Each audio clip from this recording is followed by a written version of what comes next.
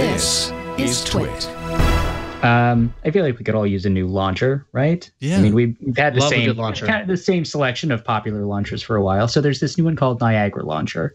So the thing I like about it is that look how like clean and simple it is. Like when you start it up, it has you select your favorite apps. Like you can put up to 8 of them, and those are the ones that stay on the main home screen. And then when you want to find the rest of your apps, you swipe along the right there, and you get that cool wave effect.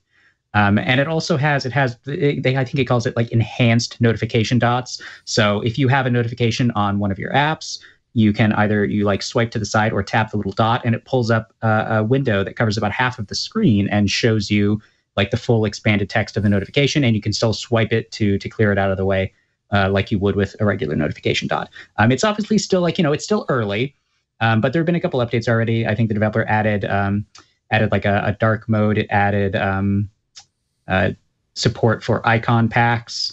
And there are other things coming. So I think, even if it's a little light on features for you right now, it's something to watch. I think it has an interesting look and approach to sort of, cleaning up your home screen. So yeah, Niagara Launcher, check it out.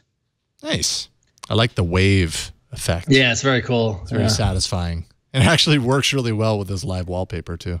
It does match the wallpaper does match it. That's really funny. Like you can turn off the alphabet showing up like just on the home screen before you open it if you want to like keep it even cleaner. Like that's optional in the settings. But yeah. Nice. I like it. Niagara Launcher, fresh and clean. Fresh and clean. Jason. Sorry. Like Folgers crystals. Yeah, just like Folgers crystals, fresh and clean.